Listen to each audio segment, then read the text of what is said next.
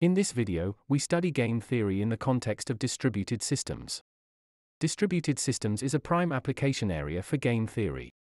In many distributed systems, individual parts of the system are controlled by different participants, and these participants might exhibit some selfish behavior. For instance, in the internet, network providers want to have their traffic routed as fast as possible, even at the cost of the other providers.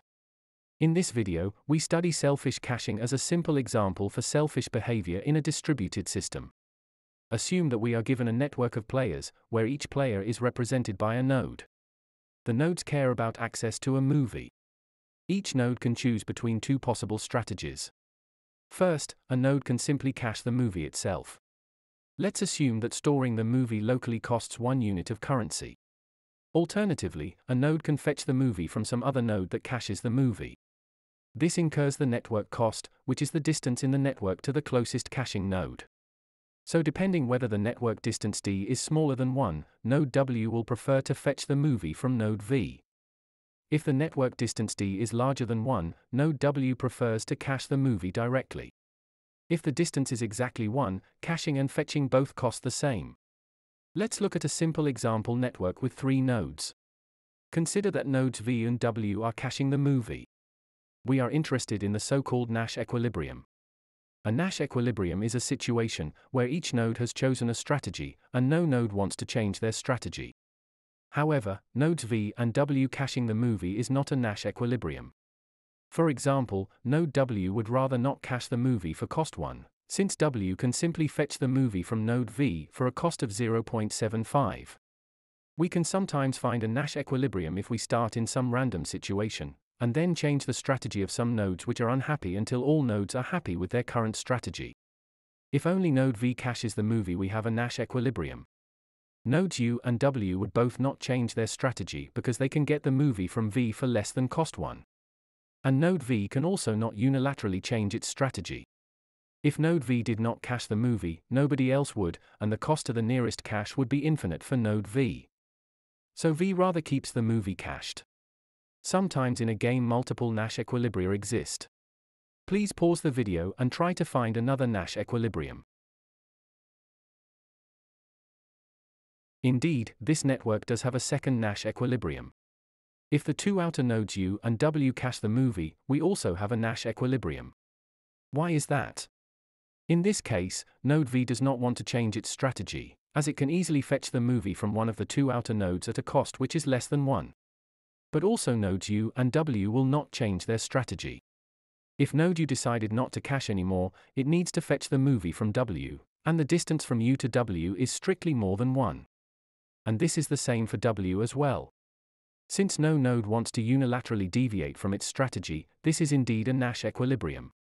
But the cost of this solution is strictly higher than if only node V cached the movie. The social optimum is defined as the minimum possible total cost. In this network, at least one node must cache the movie, and we would be best off if node V caches the movie, since node V is in the center of the network. This minimizes the sum of the costs of all participants. In general, we are interested how far the cost of the social optimum is from the cost of a Nash equilibrium. This is called the price of anarchy. An anarchy is a society without rulers, without central government. So the system is organized on the basis of voluntary cooperation. The price of anarchy measures the ratio between the cost of the Nash equilibrium and the social optimum. The Nash equilibrium measures the sum of costs of selfish participants. If the price of anarchy is high, then central planning would reduce the cost for the distributed system considerably. If the price of anarchy is low, we are doing well even without central organization. As you have seen before, a game can have multiple Nash equilibria, and they might have a different cost. As usual in computer science, if multiple Nash equilibria exist, we consider the worst case, the equilibrium with the highest total cost. The idea is that the distributed system might somehow maneuver itself into this costly Nash equilibrium, and once it is there, no participant has an incentive to change its strategy, so the system will remain in this state forever. However, there is an alternative definition, the so-called optimistic price of anarchy, which considers the Nash equilibrium with the lowest cost. We can easily compute the price of anarchy for our example network. We have already seen that the social optimum is achieved if node V caches the movie. Node V will incur a cost of 1, and the other two nodes incur a cost of their distance to V. In the sum, this is a cost of 2.25. And we have already seen that it is also a Nash equilibrium if the two outer nodes cache the movie. The caching costs 1 plus 1 for the two outer nodes, and 0.5 for node V, so the total is 2.5. Now the ratio of the two values is 1.11, which in turn is the price of anarchy for this three-node network. However, if you can freely choose the network and the distances of the edges in the network, how bad can the price of anarchy of the selfish caching game get? Can you make the price of anarchy as high as 2? Or even higher? What is the largest number you can achieve? Please pause the video and think about this. Now this was a difficult question, so let me help. Let's try to find a network for which the price of anarchy is high. In our example network we have k nodes. All these nodes are very close to each other. Think of them being in the same city. Let's assume that any two nodes in this city have distance 0 between them. Now we clone these nodes, such that we have k nodes on the left, and k nodes on the right, in another city. Between any node on the left and any node on the right we have a large distance. We don't quite want distance 1, so we make the distance between the two cities 1 minus epsilon. Can you now compute the price of anarchy for this network? Please pause the video. When computing the price of anarchy, it is usually best to first compute the social optimum. In this case, the social optimum is simply 2. We cache the movie on one node in each city. This way all other nodes can access the movie from a node in their city, with 0 cost. Having more nodes to cache the movie would only increase the total cost. And only one node caching the movie is also not good, because then all the nodes in the other city would have to fetch the movie from that one distant node. So 2 nodes, one in each city, is optimal. Note that this social optimum is not a Nash equilibrium. Node R2 for instance is not happy about caching the movie, because node R2 can fetch the movie from node L2 for a cost of 1 minus epsilon, which is strictly less than the cost of 1 when caching the movie itself. In fact, the only Nash equilibrium in this situation is a single node, in either city, caching the movie. But this cost is much larger than the social optimum, and this is exactly what we want, so that the price of anarchy becomes large. More specifically, the cost of any Nash equilibrium here is 1 for the single node caching the movie, and then k times 1 minus epsilon for the k nodes in the other city.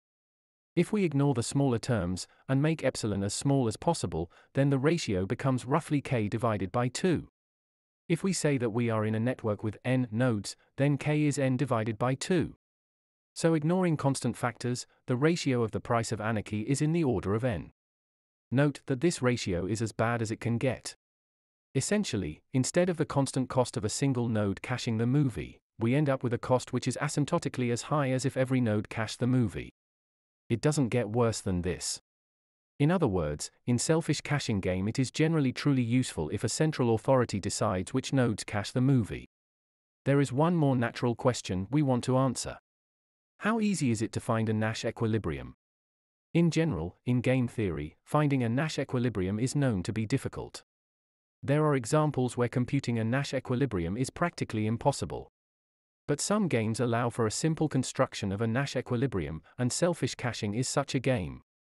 We can find a Nash equilibrium with a simple greedy algorithm. Let's discuss the algorithm with an example.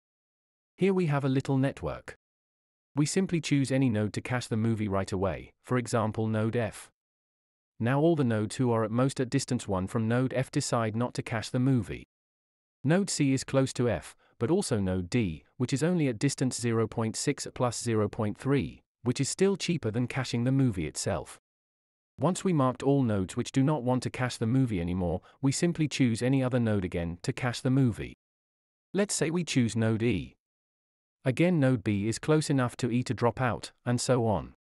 We always choose a remaining node to cache the movie and mark all nodes in its vicinity to fetch the movie instead, until all nodes are decided. This is a Nash equilibrium because no node wants to change its strategy. The nodes which fetch the movie from somebody else don't want to change their strategy because they could fetch the movie from somebody close by. The closest cache might have changed in the run of the algorithm. Node D for instance chose to fetch because node F was closer than distance 1, but later node E was even closer. On the other hand, all the caching nodes do not want to change their strategy as well.